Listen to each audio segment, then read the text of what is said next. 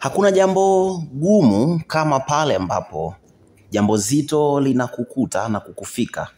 Unapohisi dunia yote imekulemea na imekuangukia. Halafu hauna mtu yoyote wa kukushika mkono wala kukufuta mchozi. Lakini pia hakuna maumivu makali kama lile ulilokuwa unalitegemea liwe limeenda tofauti. Waswahili wanasema mapenzi ya Mungu yakawa tofauti na matamanio ama na uhitaji wako. Ni jambo linaloumiza sana nafsi kwa sababu hakuna yeyote anayeweza kuelewa ni nini kinachotokea. Lakini kidogo tunapata faraja pindi ambapo tunapata watu wa kulia nao pamoja, wa kuumia nasi katika matatizo yetu, japo hatuna uwezo wa kubadilisha chochote juu ya kilichotokea kwa sababu tayari kimeshatokea, lakini huenda tukatengeneza ahueni kwenye mioyo ya wale wanaoumizwa kwa baadhi ya matukio ambayo yanawakumba. Moja kati ya habari ya kusikitisha sana iliyotufikia hivi punde ni kuhusiana na rapper goddess mwanadada ROSA ambaye kiuhalisia ni moja kati ya wana hip hop ambao ni tegemezi kwa female rappers in Tanzania. Ukimtoa ROSA, kuna rappers wachache sana wengine wanaosalia kwenye ramani ya muziki wa rap nchini Tanzania. Sikatai na wala sifanyi misrespect kwa rappers wengine wa kike. Unaona zile female gangs wanafanya vizuri sana. Tuna Tana, tuna BAADA, tuna Frida Amani, lakini pia tuna rappers wengi Chemical na wengi wanaofanya vizuri. Lakini haimaanishi kuto kutambua mchango na uwepo wa ROSA. Ni moja kati ya kina dada ambao wameitangaza rap ya Bongo Flavor kwa kiwango kikubwa na heshima kubwa. Na ndio maana jambo kama hili linapotokea huwa linashtua watu wengi na mastaa wengi hukusanyika pamoja na kulia na ROSA. Of course ni kilio na maumivu ya mastaa KIBAO nchini Tanzania. Nimeona hapa nimeona mkono wa Gigi Money, nimeona Feather Case, nimeona Wolper Stylish, nimeona Rose Ndauka, Flavia na Matata, Mimi Mars, Akote, huyu ni kutoka Kenya, Balnaba mwenyewe, nimemuona MC Garabi, Ree, Hans Kana, Bill Sepenga, Jovia wa Kenya huyu, lakini Spice Diana Uganda, Sudi Brown, lakini kuna Conboy na wengine kibao ambao wamelia na ROSA. Hii inaonyesha ni kwa kiasi gani huyu dada amegusa maisha ya watu wengi na ameinspire vijana wengi zaidi hasa katika muziki wa rap. Leo katika ukurasa wake imeonekana video ikimonyesha ROSA analia, tena analia kwa uchungu zaidi. Na maneno anayoyatamka ni mawili tu: I'm fine, I'm not fine. Baada ya hapo kinachofuata ni kilio. Hakuishia hapo, aliambatisha na caption ndefu sana ambayo ningependa nikusomee kabla ya kusoma zile maneno ya uchungu na huzuni ambao mastaa wengi wameandika. ROSA ameandika hivi: I'm not fine, tena kwa herufi kubwa kabisa. Mara nyingi naulizwa how are you, nasema I'm fine.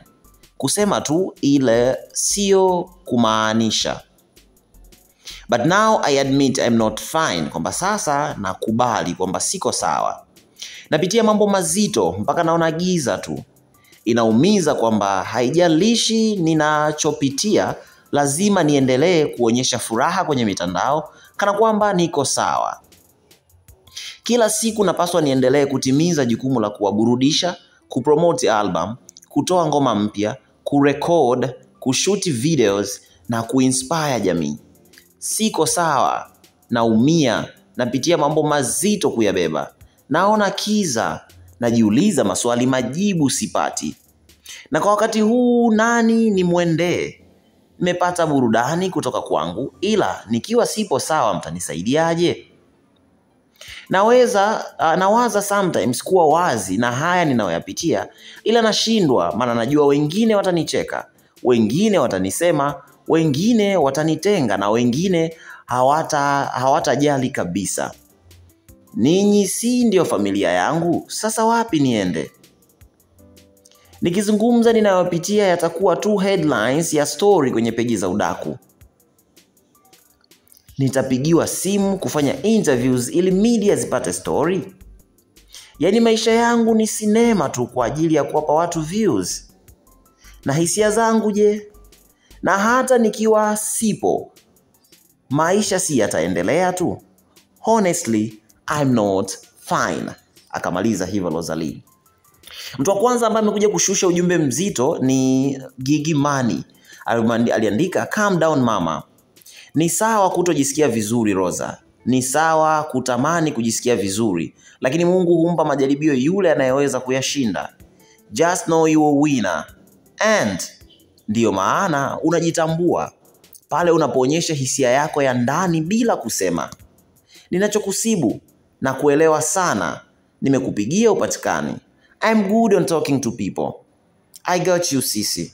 Ukiona giza linatanda, ujue nuru inakaribia. Huwezi amini comment ya Gigi Money imekuwa na replies kibao.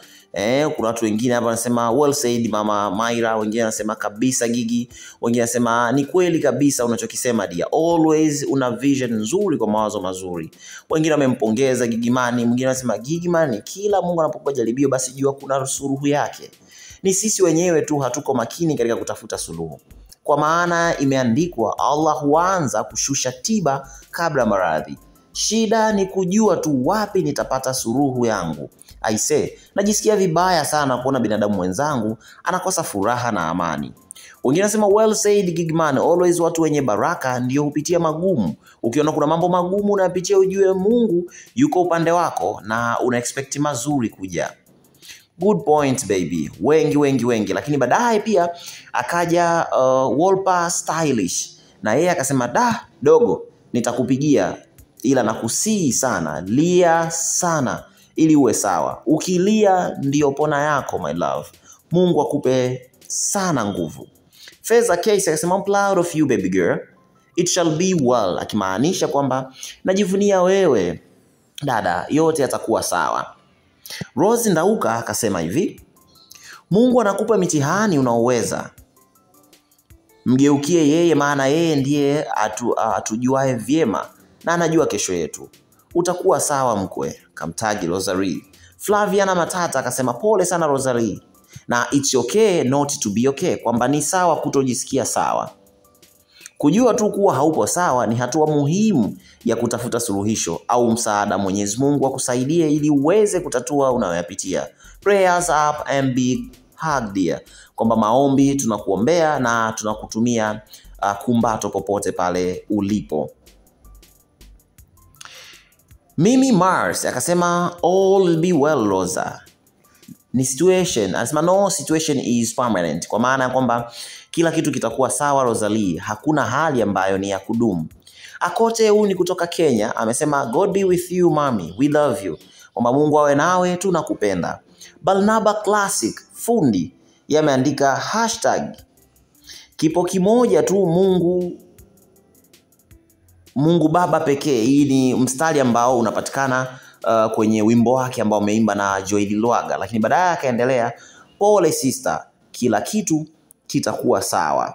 Kipo kimoja tu Mungu Baba pekee. MC Garabia akasema these two shall pass Rosa. Kwa maana kwamba hili pia litapita. Imani kwa Mungu kwako plus meeting the right people kukuvusha hii stage. Kwamba anatakiwa kukutane na watu sahihi na imani yake kwa Mungu iwe kubwa zaidi. Akaandika hashtag yatapita. REE na aka comment pale all be well my love. Kwa maana yote yatakuwa sawa. Hanskana akasema pole dadangu. Kama kuna chochote unahisi naweza saidia kwa upande wangu, I'm here for you anytime. Huyu ndo amekwenda moja kwa moja kwamba kama kuna chochote unahisi naweza kusaidia, niko hapa muda wowote ule. Of course ni watu ambao wamepata likes nyingi sana kwenye hizo comment, akiwemo REE, comment yake na likes 100, ina 150. Ukija kwenye comments ya Gigi ina likes zaidi ya 200 na. Baada ya Hanskana kuna Bill Spenga, that's life my G, all will be well, sending love to you. Jovi anayo kutoka Kenya anasema sending love to you. Lakini pia kuna Spice Diana kutoka Uganda amesema mama, so sad to see you like this. but we here for you and may God strengthen you and take you through it all. Akimaanisha kwamba mama, ni huzuni kukuona ukiwa katika hali hii, lakini tuko hapa kwa ajili yako na Mungu akupe nguvu, akutie nguvu wewe na uweze kuyapitia, uweze kuyashinda yote haya unayoyapitia. Sudi Brown akasema fast and pray mama, Allah will guide you inshallah. Akasema funga na uombe, Mungu atakuongoza. Conboy Kanabino yeye alisema our thoughts can be so powerful. Unaweza kusubstitute hiyo feeling sisi. Meditate. Akasema fikra zetu zinaweza zikawa na nguvu zaidi. Unaweza ukatafuta mbadala wa hiyo hali dadangu. Fanya tafakuri. Kuna mwingine anasema I don't know what you are going through, but I pray God that doesn't steal the inner power in you. Remember this, it shall come to pass. I will keep you in my prayers, Rosa. Wewe anasema kwamba sifahamu unachopitia kwa sasa, lakini namuomba Mungu unayoyapitia yasichukue ule uimara na nguvu iliyoko ndani yako. Kumbuka yote haya yatapita. Nitakuombea, nitakuwa kwenye maombi yangu, Rosalie. Watu kibao, kwa mfano huyu anasema anaitwa Eva Lodia. Yanasema come to me love, I don't know your pain like you do, but I've been in a very similar situation and I promise you queen, it doesn't get better. You are allowed to go away and take care of you. Take as much time as you need, honey. That world and all its bullshit can wait. I promise, hugging you too tight. Huyu anamaanisha kwamba njoo kwangu kipenzi. Ni mwanamke by the way. Anasema sifahamu maumivu unayoyasikia kama siwezi kubeba maumivu uliyoyabeba kama unavyoyasikia wewe. Nilikuwa na mwenyewe kwenye hali kama yako. Nikwambie tu ukweli Malkia, haiwezi kuwa sawa. Unaruhusiwa kwenda mbali na kujiangalia wewe mwenyewe zaidi. Achukua muda wa kutosha unahuitaji. Dunia hii ni ujinga mwingi ambao unasubiri tu wewe upotee, na kuahidi ukifika nitakukumbatia na kumbato zito.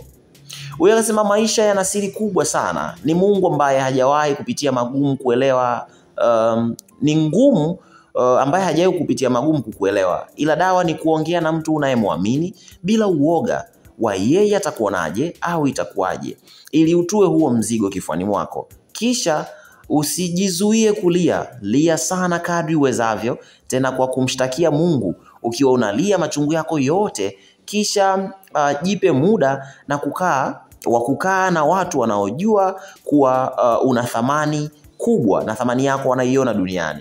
Usikae peke yako muda mwingi. Angalia ni kitu gani unakipenda, kifanye walau kwa masaa machache. Kama ni movie or anything, uchoshe mwili. Ukiona hupati usingizi, tafuta chochote kinachokufanya ulale kwa muda mrefu.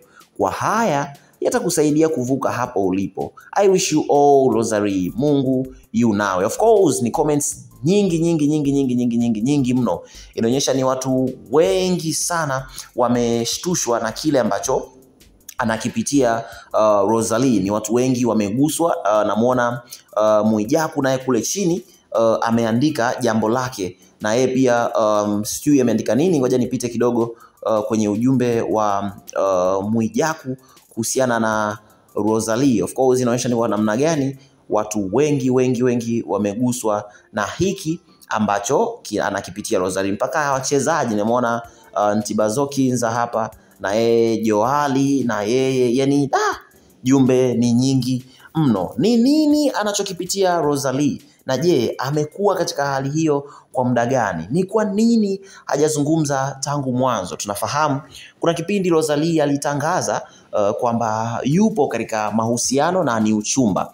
Lakini wakati anatangaza kuzindua, tuseme anapozindua album yake, aliweka wazi kwamba hayupo tena kwenye mahusiano na mahusiano yake hayakuwa sawa kama vile wengi tulivyokuwa tukizania. So unaweza ukahisi ama unaweza ukatabiri kwamba anaweza kawa katika hali ngumu kiasi gani. Nini maoni yako ndugu mpenzi mtazamaji? Hata comment hapo chini, na mimi nitajitahidi kuipitia moja kwa moja, maana Hatua TV iko nawe sambamba popote pale ulipo. Tuna nafasi kubwa sana ya kumtia moyo Rosalie kwa sababu ni tunu na ni thamani kubwa tulionayo nchini Tanzania. Ulimwengu mkubwa wa burudani, hasa kwenye upande wa hip hop, tunamtegemea kupita kawaida. Neno lako moja linaweza likaokoa. Hatua TV with you everywhere. Asante na kwaheri kwa muda.